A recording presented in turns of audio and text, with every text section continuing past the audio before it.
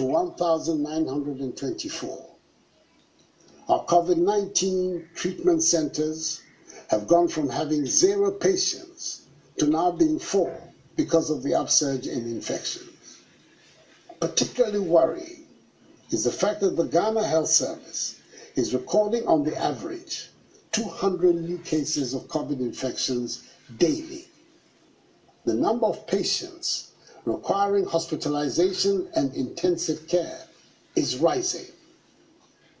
The number of severe cases, which stood at 18 a week ago, has increased sharply to 120. 2 weeks ago, there was no critical case. We now have 33 in our treatment facilities. Again, according to statistics from the Ghana Health Service, the considerable number of persons who are severely ill are surprisingly relatively youthful persons with no previous underlying health conditions. The number of confirmed deaths has increased sadly from 338 persons to 352 within the period. Recent genomic sequencing undertaken by our scientists have established that some arriving passengers tested positive for new variants of COVID-19. Detailed investigations of the cases indicate that apart from arriving passengers at our airport who tested positive, infected persons have recent histories of attending parties, weddings, end-of-year office programs, family get-togethers, and funerals. At these gatherings, most of them abandoned the use of the masks and were engaged in actions that led to them contracting the virus. Have recorded active cases. Our health infrastructure, it will severely undermine the efforts government is making to revitalize the economy and put our nation back onto the path of progress and prosperity following the ravages of the pandemic. It's my duty to protect lives and livelihoods. In furtherance of this, I've instructed the Inspector General of Police to direct officers, men and women of the police service, to ensure the rigorous enforcement of the law on mask wearing at all public places and in public transport. They're also to ensure the closure of all nightclubs, pubs, cinemas and beaches that may be operating in defiance of the law. They will be assisted by the other security agencies, if need be.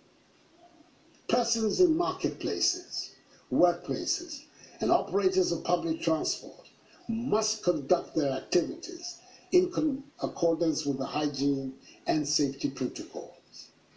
The wearing of masks in these places is mandatory. Regulatory agencies will undertake random checks to ensure conformity with COVID-19 rules. We do not want to go back to the days of partial lockdowns, which had a negative impact on our economy and on our way of life. But should that become necessary, that is, should the number of active cases continue to increase at the current rate, I will have no option but to reimpose these restrictions, because it is better to be safe than to be sorry. And the Disease Control Office in that health directorate. So there's a system in place at Ghana Health Service to support every school. Should there be an outbreak or should there be a suspicion of a case in the school? So with that, I have confidence that Ghana Health Service will help us alleviate any fears or any doubts in if the unfortunate happens, what will happen. Ghana Health Service takes over the case, it becomes a national case, and they will handle it to the end. So I think with that, I'm quite confident that we have a process in place. Well, there you have it. This is a threat to the country, and it is very possible that if we don't adhere strictly to the protocols, it's only a matter of time, and we will get there. If you have monitored the behavior of the second waves is more severe than the first waves. For many countries that have experienced this, the peak point of the second wave is almost twice the peak point of the first wave. We recorded our first wave in somewhere June, July, where we recorded close to 1,000 new cases on a particular day, with active case count of over 5,000. If we don't manage the second wave well, we are likely to have more than twice, which would mean you could have about 2,000 new cases on a particular day with an active case count stretching close to 10,000. This is how the second wave looks like in many countries. So if you have monitored the second wave pattern, things don't look very normal. People normally get more severe disease.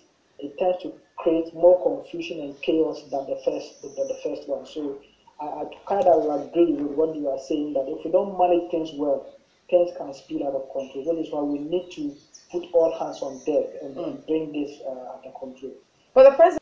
So this is quite a worrying thing. That, I mean, is one of the key news that I picked from what the president said. The fact is that we have known that 90% of our morbidity and mortality cases are in adults who are elderly, more than 50 years, and have chronic underlying illness. To have such thing happen in children, I mean in the youth, young people without any underlying condition, is a serious thing. And if you have monitored the waves, I mean the US and the EU, this is the pattern that they recorded in their second and third waves, where many young people now began to experience, I mean, the very high severe form of the disease, some who were admitted and some who died.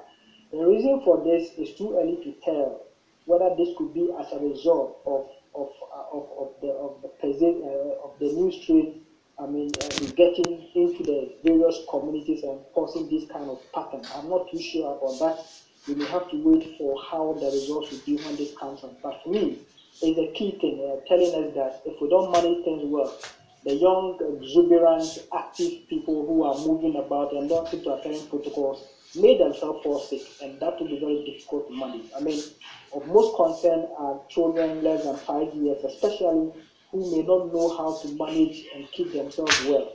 If you have outbreak in such children and it has severe toll on them, managing them, I think, will be very difficult. So having this in young population, I think the president has drawn our attention to this, and it's quite severe. What I'm looking out for is what age range. Are these children, are these youth, are these elderly, I mean a bit older people? It's good to have good understanding of the pattern of the data, so we can know very well how this is going to be. But for me, I think we have to be very careful, especially the young people, and take this more serious than before. Talking about